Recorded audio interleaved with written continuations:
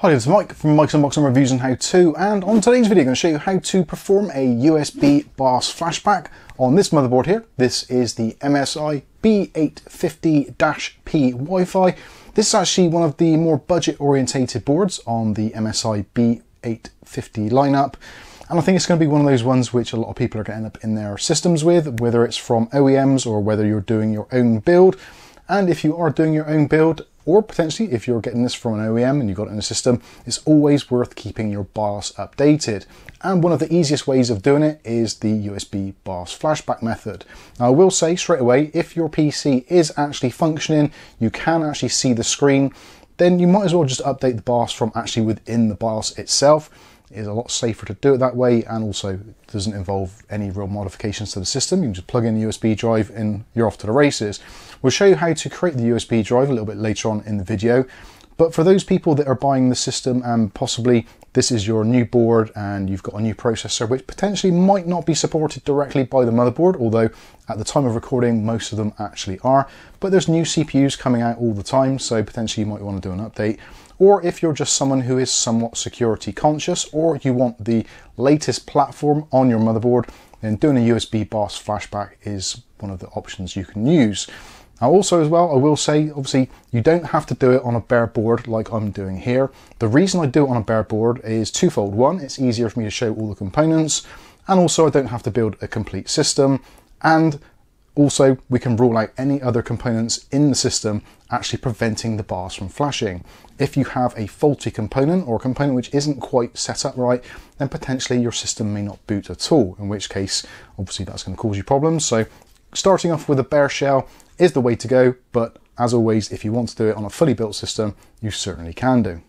Now, some of the things you're going to need for performing this BIOS flashback: something to put the motherboard on. Ideally, motherboard box is absolutely fine, or if it's in a case, that's great as well. You'll need a USB drive, which is 32 gigabytes or less.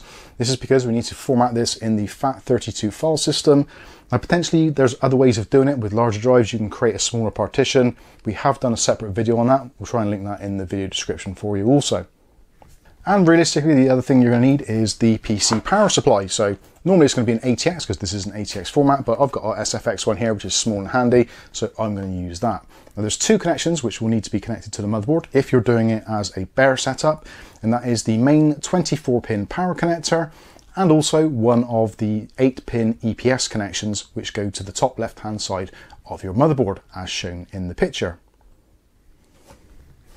Also, you will need access to the internet to actually download the BIOS and also extract the file, unzip it, etc. That can be done on both Windows PCs and also Macintosh and potentially Linux as well. I've never tried Linux, but possibly you can do.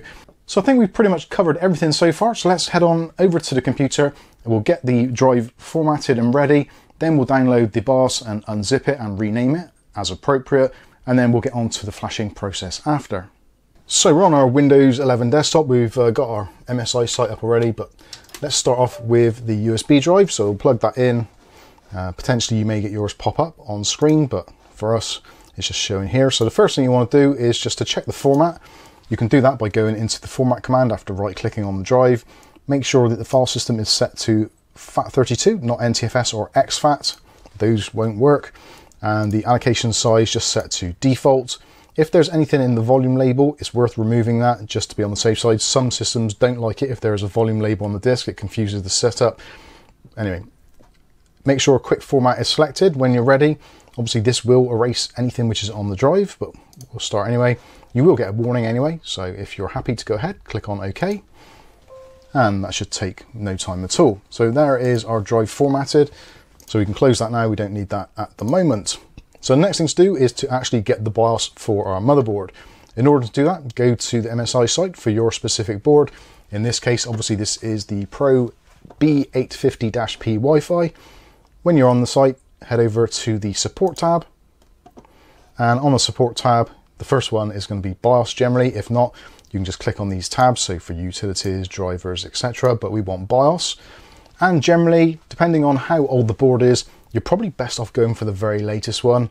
Now, some people may find if you go for the very latest BIOS and your board has got a very old BIOS on it, then you might want to just go for something a little bit older to begin with if you're getting problems. For me, in this case, the board, as far as I know, is pretty much brand spanking new, so it should be moderately up to date, so I'm going to go for the very latest one. Now, this particular latest BIOS doesn't actually do a great deal other than improving memory compatibility, which is always a thing with DDR5, and also optimize the secure erase mechanism, which isn't particularly important to us. You may find on some of yours it may support new AGESA codes or mitigating security issues. As BIOSes go, they are rolled up, so anything which is in the previous BIOS will be included in the more modern versions. So we're going to go for the latest version, which is around about a month ago. So we'll click on download and we'll save it to a suitable location. I'm going to save it to the Windows desktop for ease. You can save it wherever you like to, as long as you can find it. So click on save, and that is our file downloaded. So we can close this window down, we no longer need that. Now we can go over to our BIOS file, which is currently in a zipped format. So we need to unzip this. So if we right click on it and choose extract all, and we'll just use the default location there and click on extract. And there we go. There is our folder. And inside the folder is a text file and also the BIOS file. Check to see the BIOS file is the correct size. It should be around about 32 megabytes. In this instance, it is 32,768 kilobytes. So that's fine. If you are doing the BIOS update from actually within the BIOS, you can leave this file name as it is and just put this onto your USB stick and flash the BIOS from actually within the BIOS. Although if you are doing it as a bare system and you're using the USB BIOS Flashback, then you will need to rename this file. So in order to do that, make sure that you can see the file extension, which we can here. If for some reason you can't, you can go to View, then go down to Show, and then choose File Name Extensions. So in order to rename the file, just click on the actual description once or twice until it's highlighted, then remove everything which is there, and then type in MSI.ROM or ROM.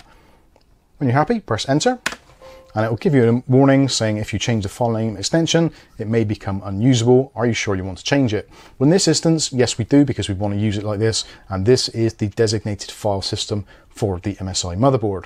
So click on yes, and there is our file prepared. So now all we need to do is to drag this onto our USB drive, or you can use copy paste, whichever works for you.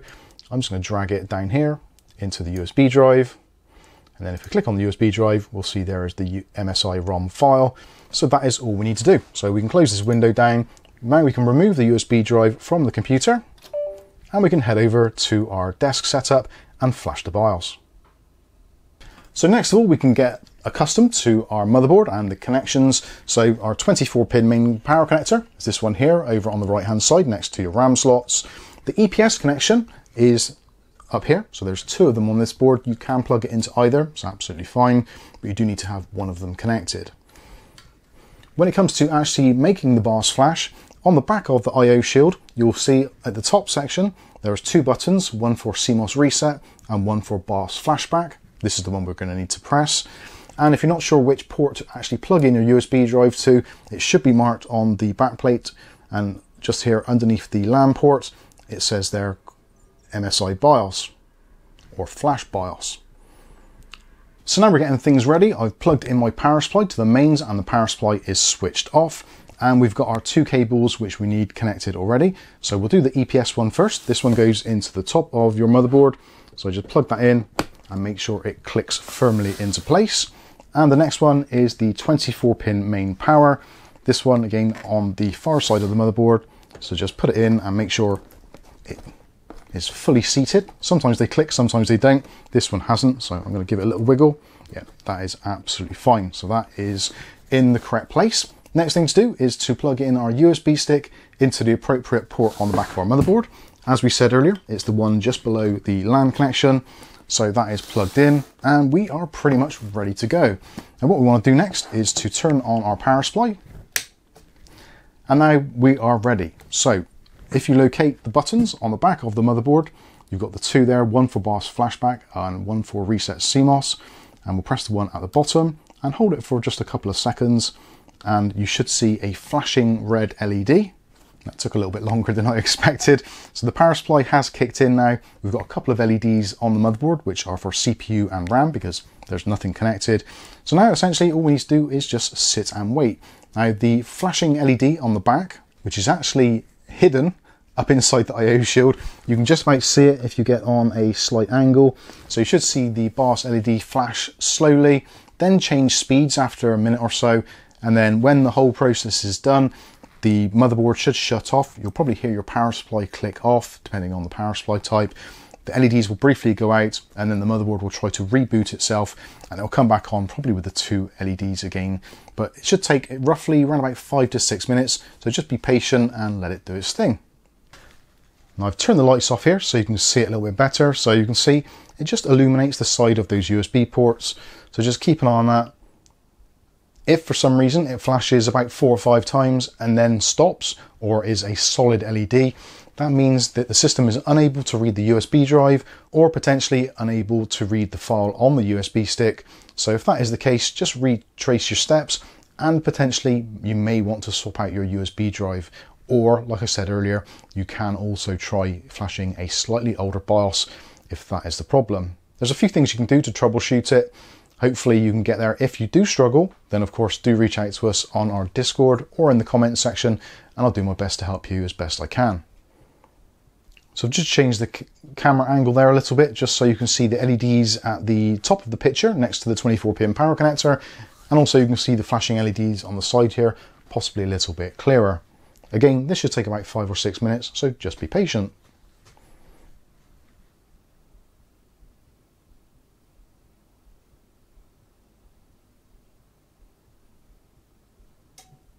And there we go, there was the click of the power supply turning off, and it's now restarting, so we can see the LEDs on the back side of the motherboard just illuminated there, so point to those. So we are still having 2 LEDs, the red and the amber, because there's obviously no CPU and no RAM, but our BIOS Flashback LED has now extinguished. So at this point now, we can turn off the power supply.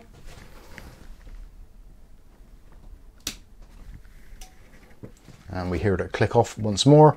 Then you can remove the USB stick, and then you can carry on with the rest of your build or assembly of your PC. So there we go, there is the BIOS Flashback completed, and now again, depending on what you want to do, you can try your CPU and some RAM on there just to try see if you get an output. Choice is entirely up to you. Again, if you've done this in a fully built system, you should now find that it boots to your desktop. You'll probably find that on your first boot, because it's reset the CMOS and also updated the BIOS, it will probably give you a message saying that the TPM has been reset and that it needs to be refreshed. So you can press Y to refresh it, or no if you want to use your existing backed up TPM. If you haven't backed up your TPM, if it is an existing Windows installation and you have BitLocker, you potentially might not be able to get into your system. So that might be worth checking actually before you do that. So watch the whole video through before you perform the BIOS Flashback. I probably should have said that at the beginning, but anyway. If you've got any problems, like I said, do please reach out to us in that comments section below. Alternatively, if you want a much faster response, head over to our Discord and you can put something in the BIOS Flash room, which we have dedicated to do as BIOS flashing. I think that's going to pretty much wrap this one up. Hopefully you've enjoyed the video. If you have, smash the like button. If you want to see more content like this on a daily basis, maybe consider hitting subscribe, and don't forget to hit the chime notification and select all notifications. That way you'll be notified of future video releases. But for now, I've been Mike. This is Mike's Unboxing Reviews and How To, and hopefully we'll catch you in the very next video. Thanks for watching.